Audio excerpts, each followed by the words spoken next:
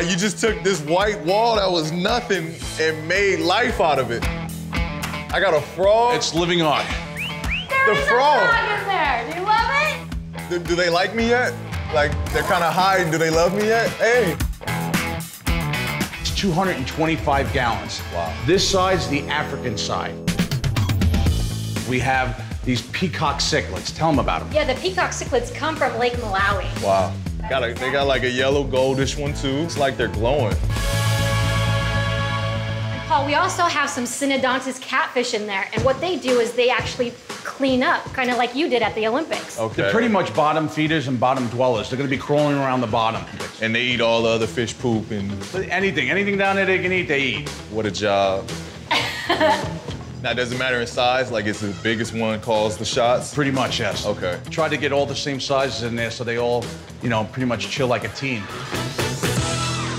These fish are beautiful, though. So you said you want to have this custom picture frame built into the wall and make it look alive. So that's what we tried to do. Well, you guys definitely did it in this one. But wait, there's more. South America's to the right. Let's check it out. Oh, wow. And the medal. Yes! Sweet. You earned it. It looks identical. That's love crazy. it? I love it. That's dope. This might be my favorite side. Wow. They really brought life into my home. You like And that, it's huh? South American fish. Well, that's your whole That team kinda in there. We got brings it everybody all in there. together. Yeah. We got the angels in there, the white ones, the albino kind of. And they're giving me love right now. Like the other side was kind of shy. These are like, they're right here with me. All right, introduce me to my fish. There's some lemon tetras in there that come from the Amazon basin. We picked those specifically for you because we knew you were going to bring home the gold, and they're gold. Okay. And also it represents the color in your uniform. All right, sweet, high five.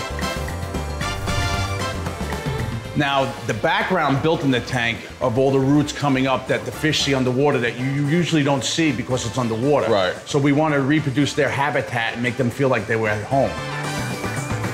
You got guys living below, you got guys living up high, you got guys living in the reefs. It's like they're just living together, but they have personality. So you come home with the gold, is dope. and now you come home with your two badass fish tanks. What do you think? I love it. I would probably read them a bedtime story every night. I would be in this spot right here, give them both kisses, and I'll be on my way back upstairs. This is awesome.